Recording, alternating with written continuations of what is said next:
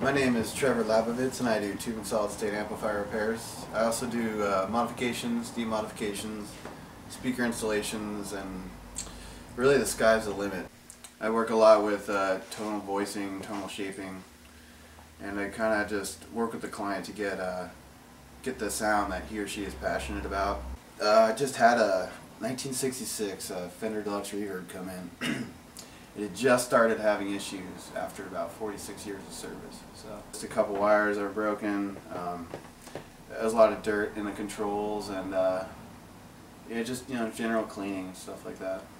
Diagnostic process. First, you got to listen to the amplifier and kind of get a sense of what's going on, and you got to just listen to it and experience the issues that the user is experiencing as well.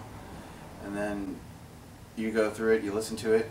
You pop it on the bench, you remove the chassis, you take a first glance. The first thing they might teach you in any technical schools, do a visual, prod around with a non-conducting device.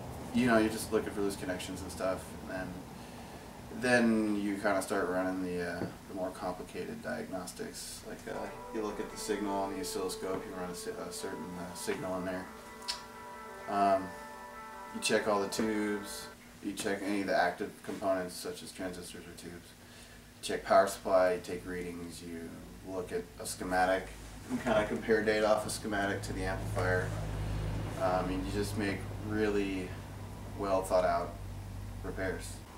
I usually use a couple different guitars when I'm testing out an amplifier. Generally I like to use humbuckers because they're noise canceling, and you can kind of eliminate any issues the amplifier might be causing. What we have going on here is a modern Fender amp that I essentially gutted and rebuilt. It had printed circuit boards in it that were manufactured by giant machines, putting components in boards and using a process called wave soldering, which is where everything's manufactured and processed and produced really quickly. The ending result is a tone, is a pretty good tube tone, but not the most desirable. Not to say that they sound bad, they can always sound better, and these are great platforms to kind of do rebuilds on. You hear the terms blackface and the term silverface. This amplifier down here is a silverface amplifier. It's got a silver face to it. I do work on a lot of blackface, and blackface is kind of the early Fender stuff that was put together with a lot more care. When you're voicing amplifiers, you use kind of loose terms like, do you want a silverface sound, do you want a blackface sound, you want a Marshall sound, do you want a Randall sound, what kind of voicing are you looking for? And in a lot of custom build work I do for people, we use these terms. What do you want? I ask them, what do you want? What's your goal? What kind of sound are you looking for? Based on my past experience, we'll increase or decrease gain, what's called gain, in certain stages, which is technically it's voltage amplification, and it kind of equates to a hotter or cooler sound, kind of depending on how much gain you have in there.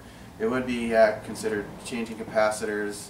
It's not just changing capacitors. It's kind of the capacitors, the resistors, the tubes. Everything has a play on itself, and you got to really know how to manipulate them all so they cooperate just the right way to get just the right sound. I charge by the hour. It's kind of like any highly engineered device, a car, an amplifier, a TV, oscilloscope, anything that might need calibration or repair. It's by the hour. Yeah, and I kind of only reserve rush jobs for people and who need it more or less in 24 to 48 hours. If people are rushing me to fix their amp for band practice, I would put the people that are rushing me to play a show ahead of them, and that's going to cost a little more because I got to drop everything, clear off the bench, and just focus on one thing. You never know if it's going to take 1 hour or 8 hours. I love what I do, and my repairs, my work, I would say, speaks for itself.